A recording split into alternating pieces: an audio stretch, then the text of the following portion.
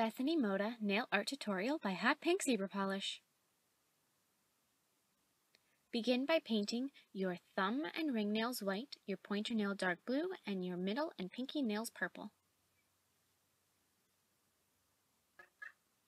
On your pointer nail, we're going to be painting a rose pattern, so I'm going to start with 3 to 5 red spots. It just depends on how big your nail is. And you don't want these to be perfectly circular, you want them to be a little bit uneven looking.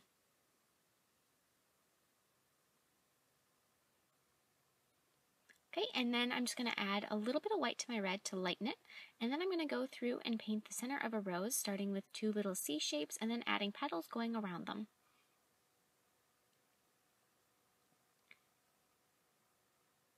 And on the ones that aren't whole, I'm going to start on the outside and then work my way towards the center.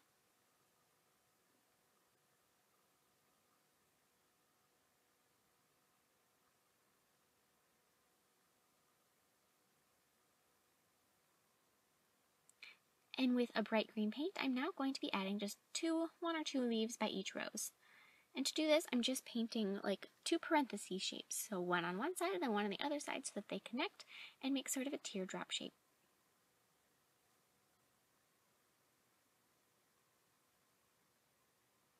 And with white, I'm now going to be painting an M on top of this background. And you want your M to be a fairly thick letter, so you don't want to make really thin lines because we're going to be adding a black line in the middle. So you want to make sure you have room to paint that.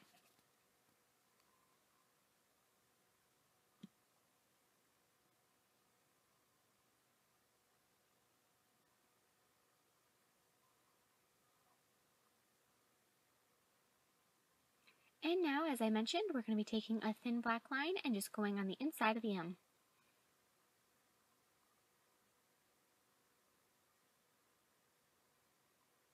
So now for our middle and pinky nails, we're going to be painting a plaid pattern with lavender and silver. So start by making lines going horizontally or vertically, you can start either way, down your nail. So I'm going to start with about 3 or 4 vertical lines, and then I'm going to add 2 or 3 going the other way.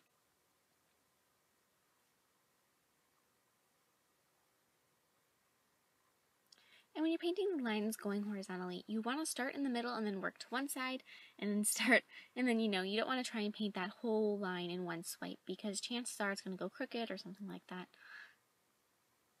Now fill in with some silver.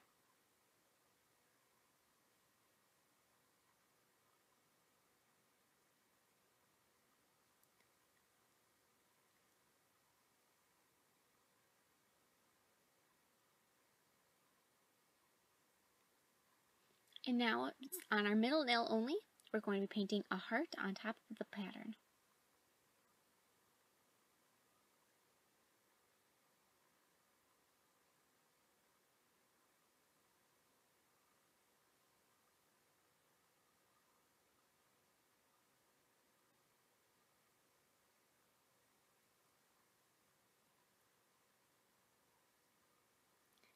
Okay, so now I'm going to be taking black paint. I'm going to be painting sort of like the shape of the inside of a peace sign. So I'm going to start with just doing the top section of the heart.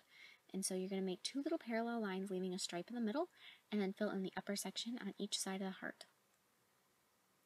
If you don't think that you can do this by leaving those lines blank for the peace sign, you can fill in the heart with black entirely, and then just go through and add them with white. So that would be just adding another layer, which, gets a little thicker, but if you think it'll turn out better for you, absolutely go ahead and do that.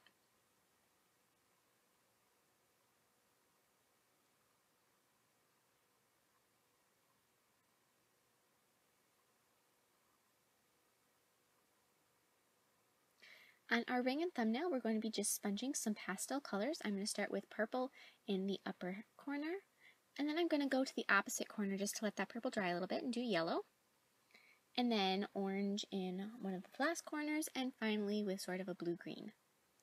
And now on our ring nail only, I'm going to be painting a T with white paint.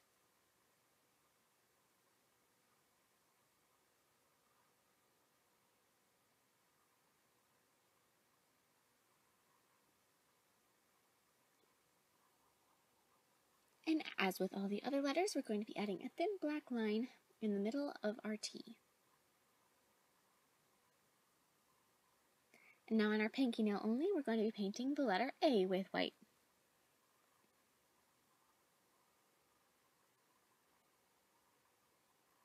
So now once you have all of these letters completed and you line your fingers up, it should say Mota across them.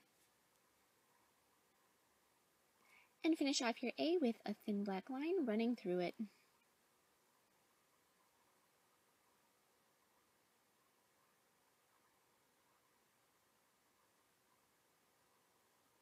And now on our thumb we're going to be writing Bethany, and I'm going to start in the middle of her name with the H. That way I can add the last 3 letters after it, and we know that it'll still be in the middle regardless of how big our print is. So then I'm going to continue with the rest of her name, so A, and then the N, and then luckily I still have enough room for the Y. And if you don't have enough room, you can always take some rubbing alcohol and wipe it off and then start over. That's the wonderful thing about acrylic paint. So then I'm going to continue to finish the rest of her name with a T, then an E, and then finally with her B.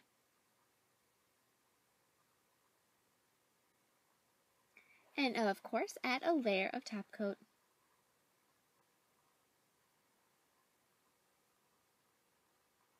Thank you so much for watching. I hope you like my design. Please comment with requests and subscribe. Also check me out on Facebook and Twitter. I will see you in my next video.